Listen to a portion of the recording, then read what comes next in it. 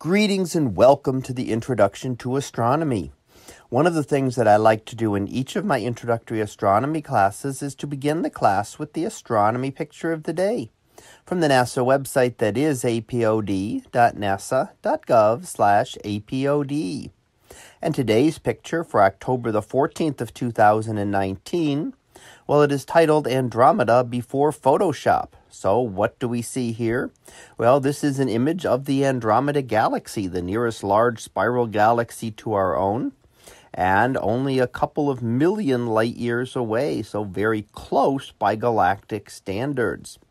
And we see the structures within the galaxy, the central nucleus, and then the dust lanes in the outer, as we go towards the outer layers.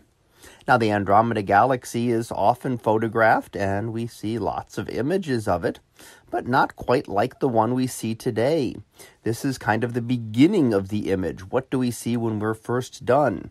Now, this is actually a combination of hundreds of different images put together and stacked together, but what you get to see is all of the little imperfections that do occur when you are taking images of things out in space.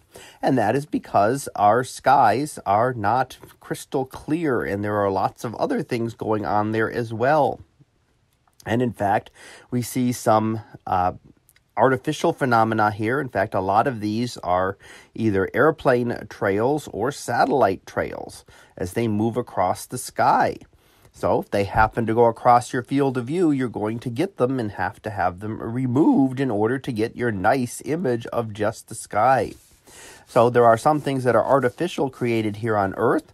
There are other things that are natural phenomena that are that occur all the time. Things like meteor trails could also come up through this image and would cause a distortion to it. Sometimes we see a meteor end up showing up in one of our images, which of course is something that cannot be planned for.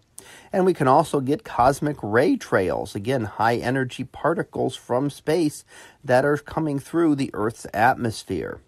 And finally, cameras are not perfect. There are pixels within them that are bad. So you'll get to see some of those as well. Now, what would it look like after processing? Well, what you need to do is to move the mouse over the image, and all of the processing is then done. And you can see what has been removed.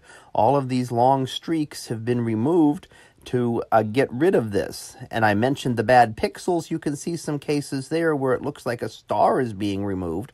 It's not that the star was being removed, it's that was a bad pixel within the camera detector, the charge-coupled device that detects the light. And sometimes there are certain bad pixels, and those can be removed, and you can find that as well here. So when you have the mouse over the image, you get the final image once it has been processed and all of the other things have been removed, all of the airplane and satellite trails, meteors. You can actually remove all that to be able to see what Andromeda would look like through a pristine sky. So that's what we get to see here in our image of the day for the great Andromeda Galaxy. So that was our picture of the day for October the 14th of 2019. It was titled Andromeda Before Photoshop. We'll be back again tomorrow for the next picture, previewed to be the galaxy above. So we'll see what that is about tomorrow.